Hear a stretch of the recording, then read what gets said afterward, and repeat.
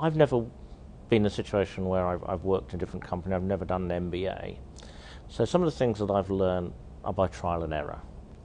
And because of that, I have one advantage, which is because I didn't know how to do it properly, I've tried some things that haven't been done elsewhere. We've tried some approaches that haven't been done elsewhere. And I think some of those things, the record shows, have worked very well.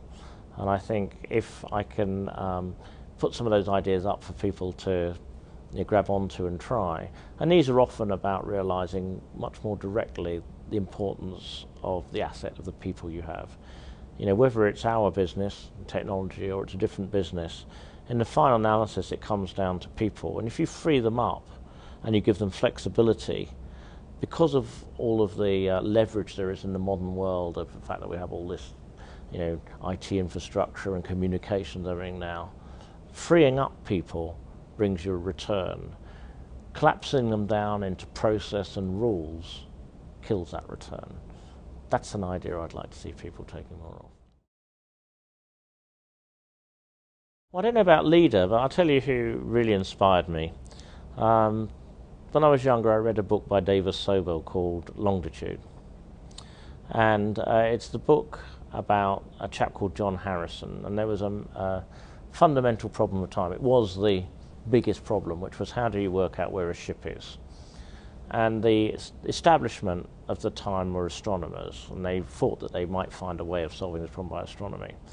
And a northern clockmaker created the solution, the chronometer, so that you knew what the time was and you could take measurements. Right? He had to fight the system all the way. They were out to get him. He was so convinced that he was right, he walked from Newcastle to London. He overcame the bureaucracy, and finally he was proved right. And what you realised is, as long as you're not having to walk from Newcastle to London, no matter what you're having to overcome, it's not as hard a job as he had to do. I don't think there's one person, it's one of these things where you can look at a whole series of people and sort of take little bits of them, My PhD supervisor at Cambridge, he was someone who was always on the basis of everything's possible.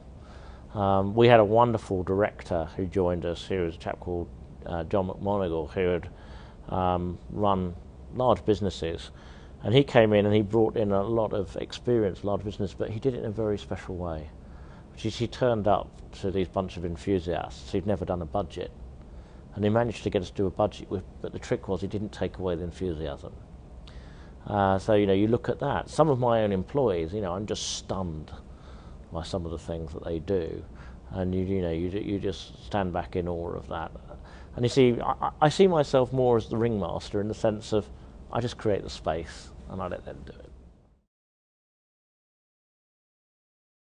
Well, it's going to sound like a very sort of cliche comment, but I've just always admired excellence. I don't care what it is, whether it's watching a falcon, on the wing, or watching a great musician, or indeed a great graffiti artist. It doesn't really matter.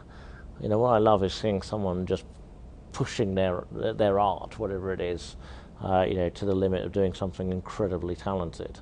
And there's lots of things I would love to be able to do that I can't do, but it turns out that I've got a reasonable shot at running a technology business.